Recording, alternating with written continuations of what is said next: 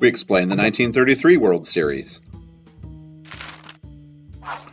In 1933, James Weldon Johnson published his autobiography. U.S. unemployment hit 25%, prohibition was lifted, Hitler worked his way into dictatorship. The first drive-in movie appeared, where you could probably see King Kong, Paul Robeson, and Shirley Temple on the screen. Einstein escaped Germany and urged a nuclear program. FDR's New Deal of Relief, Reform, and Recovery was put in place, and Wiley Post flew around the world, a world that welcomed Flip Wilson and Willie Nelson. Also a world where the New York Giants would face the Washington Senators again. It was truly a World Series that showed a changing of the baseball guard. The Giants had lost John McGraw to retirement in 1932, and 4 months after he watched this series from the stands, he also left this life. The Senators also faced life after the 1932 retirement of Walter Johnson. The Giants' Bill Terry stepped up, and for the Senators, Joe Cronin took the lead.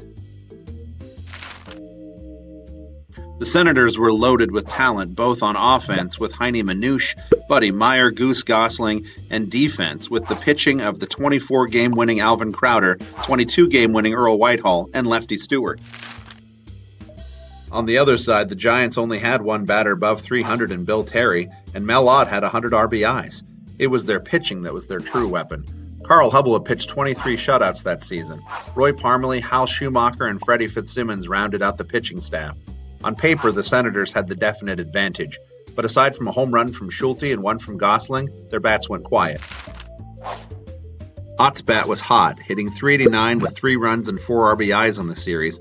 2 of those runs came from a home run in Game 1 and a game-winning home run in Game 5 in the 10th inning that broke a 3-3 tie.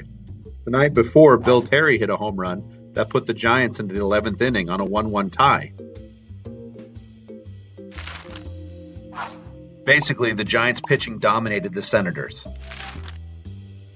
In the end, the Senators only managed to pull off a Game 3 victory with a Whitehill shutout at the game FDR attended. The Giants won the series 4-1. Hall of Famers would be Hubbell, Travis Jackson, Ott, Terry, Joe Cronin, Gosling, Manouche, and veteran Sam Rice, who at 43 in his last year with the Senators got a pinch hit run in his only appearance in Game 2.